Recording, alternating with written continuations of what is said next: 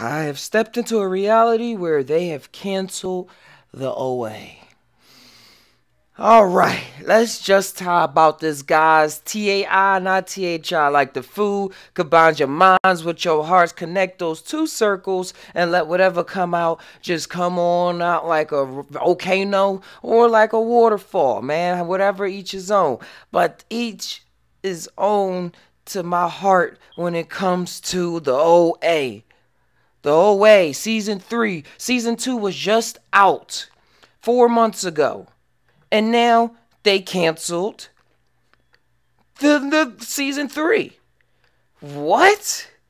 Love it or hate it, the serious OA is the most unusual Darren's. But I don't even need to read that. I don't even need this article anymore. They canceled it. Y'all saw it. They canceled it. Why? Why? They saying because of the ratings and things like that. But it was one of the most dopest stories I ever witnessed, especially for being on Netflix. That was the diamond in the rough. It didn't even seem like it was that rough either. I watched the first, second season at least 2-3 times. Just kept picking episodes, just say, oh yeah, let's just bang, let's go in, let's watch. And it's really touched my heart, the correlation of the never-ending story, synchronicities while watching that show and experiencing it. Confirmed so much for me in life. And before we get into this, we do not condone the use of illegal or legal drugs. What you decide to do with your body is what you decide to do with your body. Do not recreate anything that you see or hear on this channel. But you know, my trip that I put out there, Mushroom Fever, Mushroom Forever. It's a play on words. I put it out there, and my trip ended with, first let's go back to OA. The last episode of season 2 ended with the guy opening up finally solving the puzzle to the game puzzle, going into the house, and then opening up the rose window. And what does he see? Another reality. Another reality. And then you see OA, you see the doctor and everything. You see them switching realities as well. And you see the stage cameras. Everything that they was just doing was a stage. Was just on the stage. And it was recording them and stuff like that. And then it was in this reality. Just Ty, stick with me. When the end of the trip, and it was recorded in the movie thing that I made, I was jumping through realities, and it was cameras, it was stage cameras recording. It kept turning, panning to the left, and then I would see cameras recording what I thought I was living my life. But at that point, I was at the Sensei Creator, so I wasn't getting trapped for too long. But I know telling how long I actually was there. Could have been there for thousands of years, hundreds of years, 80 years, 5 minutes. But I was there, and I spanned the left, and I saw the stage camera, just like in OA. So that's wild that's how now the show is ending. And so that my words just won't be all around it, let's go and tie on with Brit. Shout outs to Brit. Brit was the awesome lady who created the OA, along with a director, I forget his name, another awesome guy. But yes, it was a lady. Most people still don't recognize that. It was a lady that wrote this. But still, that's just our bodies. That's still our bodies. I want to get into the actual meat of what she wrote on her Instagram. It was like a goodbye. So it was a goodbye letter. And if it and in it, yeah, there it is. She said, we are humbled to be honest, floored by the outgoing support of the OA. We've seen beautiful artwork in the allegory from Japan, France, Brazil, where we've read moving threads and essays, and we've watched dozens and dozens of videos of people all over the world performing the movements with what only can be called perfect feeling. One young person from a wheelchair, another young woman standing astride 2 horses. Wait, let me make this bigger so y'all can see. And not just see my face reading. There we go.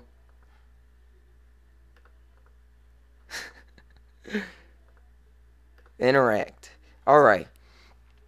One young person from a wheelchair, another young woman standing astride two horses, a mother in her backyard with her two children at her side and an infant strapped to her back. Link in bio. Your words and images move us deeply, not because the show must continue, but because for some people, its unexpected cancellation begs larger questions about the role of storytelling and its fate inside late capitalism's push towards consolidation and economics of scale. The work you've made and shared has also just been very heartening inside our increasingly complex and often break time. The more news I take in of the world, the more often I feel terrifyingly certain that we are in the brink of moral and ecological collapse. Sometimes I feel paralyzed by the forces we are up against: greed, fear, vanity, and I can't help but long for someone to rescue us from ourselves, even though it's up to us to do that. A politician, an outlaw, a tech bargain, an angel. And that term angel is real wishy-washy, but you know how it is, guys. Y'all know how it is, tires. Y'all know how it is, fam. Someone who might take our hand as if taking the hand of an erratic toddler and gently guiding us away from the lunatic precipice that the logic of profit, unguided by the compass of feeling, has brought us to. And what she is saying is that the storytelling was like interacting with people's hearts. Y'all saw the videos I put out there talking about the OA, and I still have some unreleased videos that I didn't release from talking about it, from how I was feeling of the correlation between my life and what I was witnessing when watching the story take place. Shout outs to Mystery Ozo for in the first place telling me to watch the OA. And he has many psychedelic journeys of experiencing out-of-body experience. He has a whole lot of out-of-body experiences. And so do I. So now, like, this story, man, it's a lot going on. But let's bring this back up and continue reading. Go to interact. Make this a little bigger so I can see it too. But yes, profit is ruling this world now, guys. Profit is ruling this world. It says, of course, my desire to lie in wait for a hero is nothing new, nor is the antagonizing comfort that brings. These concepts were birthed and encouraged by centuries of narrative precedents. We've been conditioned to wait. Almost every story we ever watched, read, been told, held sacred and framed in a single structure form: the hero's journey. The hero's journey is one man with one goal who goes up against increasingly obstacles to win his objective and return to his people with a wisdom needed to move all forward to quote-unquote progress. This story has played out from Homer's Odyssey in 8th century BC to every reiteration of the Star Wars franchise. It sallies forth lately with anti-heroes like the beloved Tony Sparano, who even while doing what we all know to be wrong is still a hero and the perfect one for late capitalism. Guys, this wild that she put this out there. One of my favorite videos. Check out Just Ty Minisodes. I'll put the link in the description. Just Ty Minisodes, A Hero's Journey. And this was before I was really getting into psychedelics. And I had this vision of, I was just going out into the woods, just like I still do now, but I'm in the house more often when I do the videos. But I go out in the woods and I would just say whatever. I would just tie, like whatever came out. I didn't plan nothing. What came out was the story of the hero. And it had the butterfly going by me at the perfect time. And the video was just something that propelled me to keep on this journey that you see me participating in today. In the hero's journey, having that thing to come back at wisdom during my mushroom experience in darkness, I went through my hero's journey, and still is levels to it. It's levels to it. But check out the Mushroom Fever movie. Check out the Mushroom Forever movie. Check it out, guys, because it's so much that I want to still expand on that, but I need your help. Your help, because I can't do it on my own. Can't do it on my own. But it's so much details about what I was experiencing that I can take a lifetime explaining it. I take a lifetime of art just putting it out there. And there's many more experiences to come, and many more have happened after that. But that seemed like I went, every movie that I watched, every song that I ever watched before that trip seems as though it was leading me to that trip, to that moment, to that experience. Everything that I experienced in my life led up to that moment. Led up to that moment and was guiding me through my thoughts, through my emotions, through these different worlds and dimensions of my own being. And they were prepping me through the horrors, through the good, through the pain, through the joy, through the overjoy, through the infatuations, through the feeling like I was in love, through the feeling like I was hate, through everything.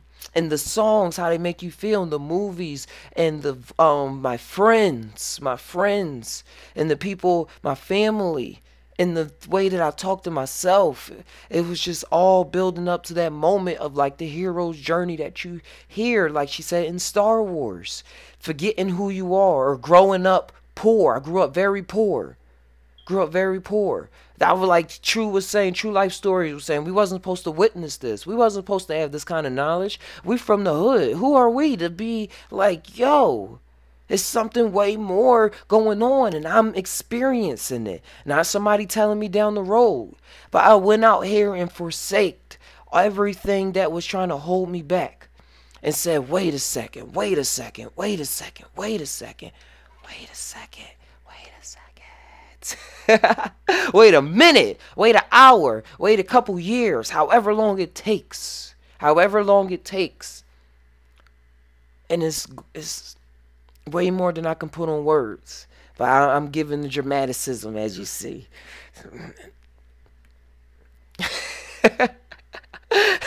Let's go back. Let's go back to Brit. Let's go back to Brit Marlin. I love her. Come on. All right, wait. Let's pull up. Whoa, don't want to move me.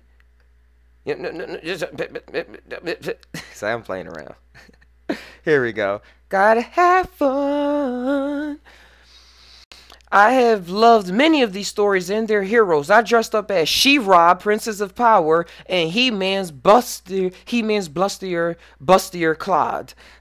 Got more boobs. I just check out She-Ra on Netflix. I'm watching that now. I'm watching She-Ra on Netflix. They just came out with season 3. That's one of my favorite shows now. I'm showing my daughter that they have a lot of new ideas, man. And they're not paying me to do this. I actually enjoy this show incredibly.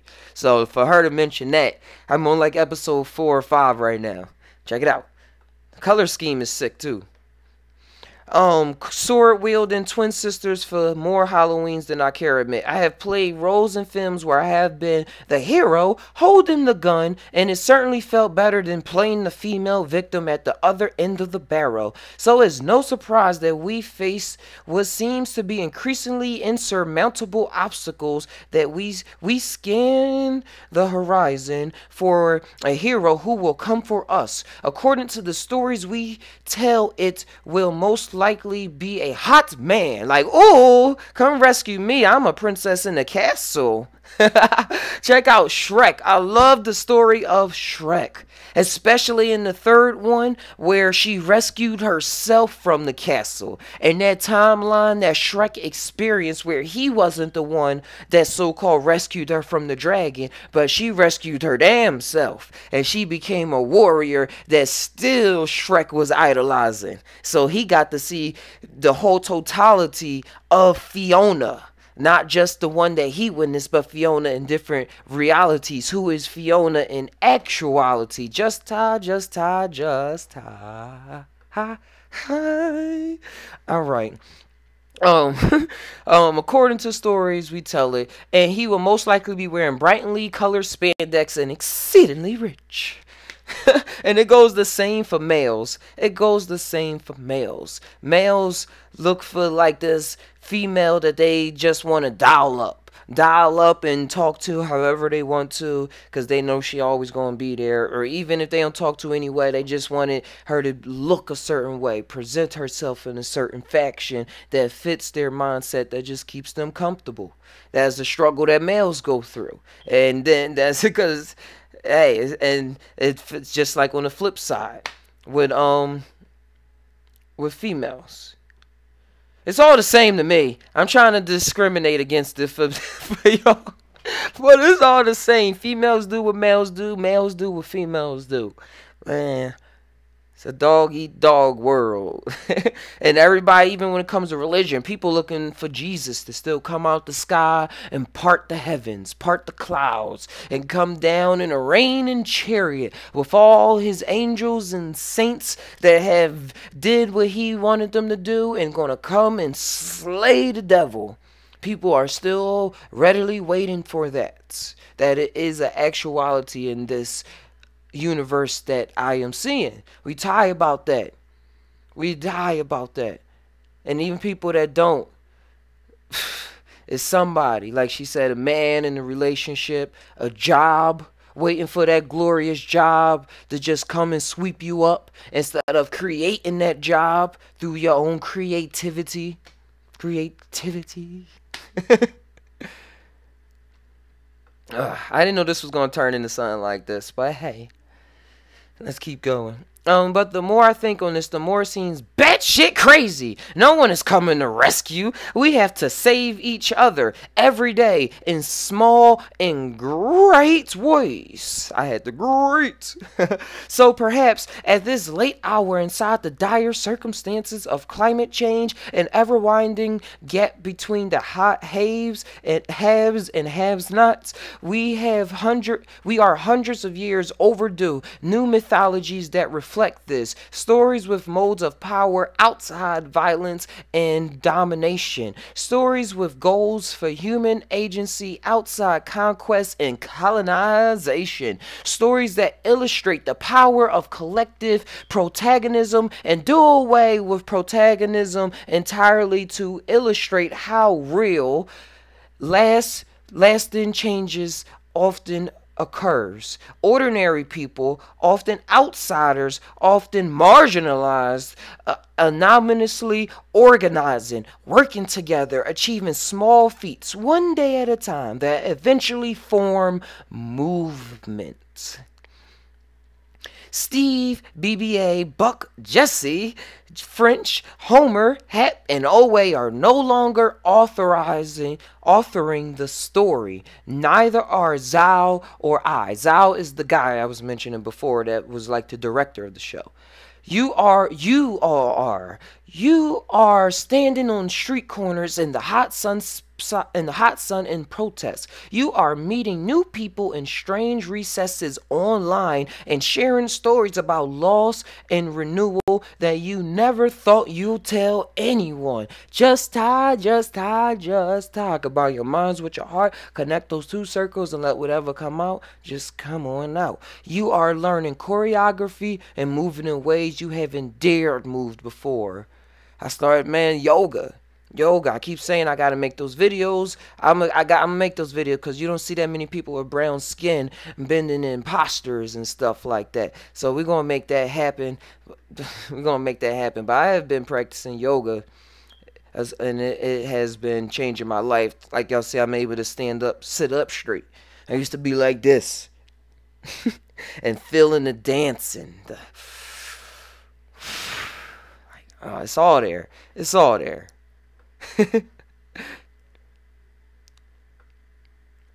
Thank you guys for watching, man. I really do appreciate it.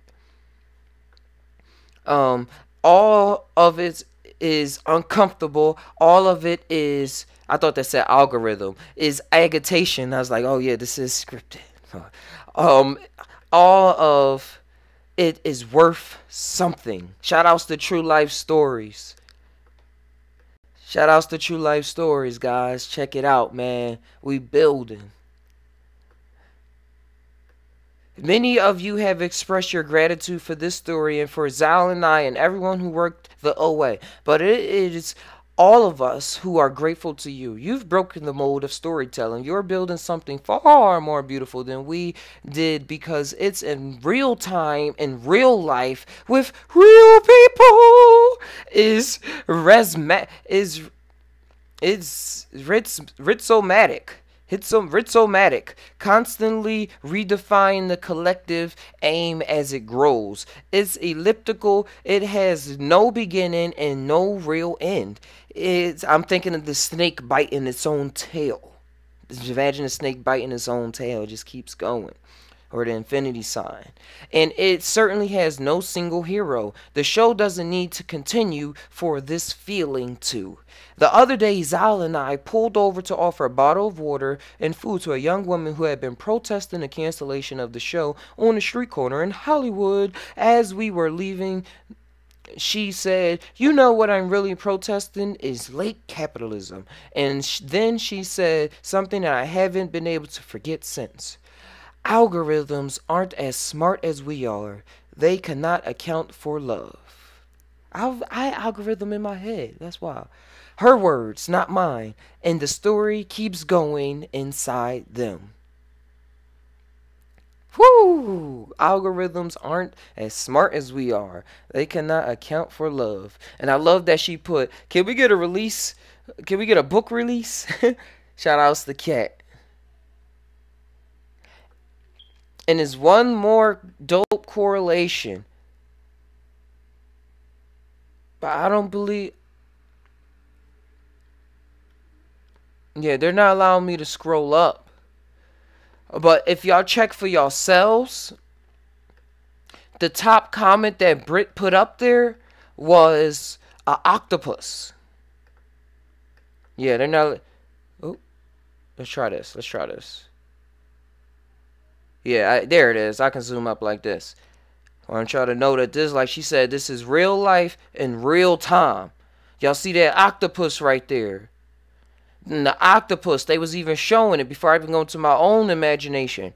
The octopus in the show was a voice that was communicating through her, and these rich people was using, the other reality was using her body in order to get this communication from the other realm because they didn't want to do it themselves.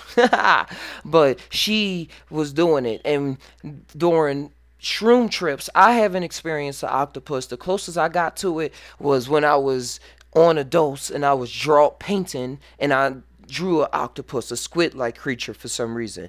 But my boy Booker constantly is experiencing seeing octopus and squids during his mushroom trips. Especially when he like asks, "Is this the mushroom?" or something along those terms. And well, along those feelings. And I'm seeing how she put this out here, like probably saying that this is the other talking. This is the beyond talking. This is the Santi talking. Because remember, I was Thai before the trip. Now Santi. Santi seems as though it's a deeper level of the Thai. The Thai guy. I'm still the Thai guy too. But Santi. Just Thai. Away. She was different people in different realms. They called her by different names. But she was away.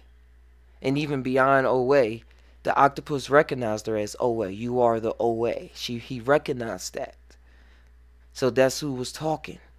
And I recognized all of this during my friend's Booker, True Life story. He had a psychedelic mushroom experience last night, and I was on the Discord with him talking it out. And somebody mentioned this, and I typed it up, and we was talking this out.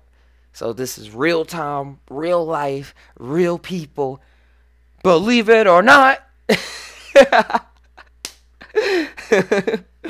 Well, yeah, guys, I'm going to leave it right here, guys. But, man, thank you, Britt. Thank you, Zoe, for creating the OA and bringing this experience to us and allowing us to experience this. Or I created this experience for me to experience. You created this experience for me to experiencing it, and somewhere else experiences outside like, oh, this is one big joke. They all just experiencing all of this, and I created all of this.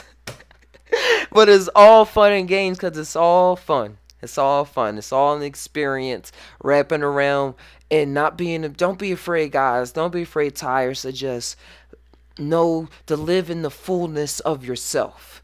We did a lot of things of hurting people. We did a lot of things of breaking up people, but it's all just the continuation of the story that is you. That is just one connect the dots of you. And that one connect the dots, when you connect all the dots, you see the big picture and you see how you, the big you, but all those dots are all you as well, are all full-blown experiences of you. So connect the dots, guys. Connect the dots in your lives and connect those multi-dimensional dots, not just in your relations with life, but your relations with the deepest aspects of yourself. Try it out and leave in the comments below. Or check out the Discord, or stay tuned for the live shows, and so we can tie on this together. Start the conversation. Combining the minds with the hearts, connecting those two circles, let whatever come out. Not just the mind and not just the heart, but both.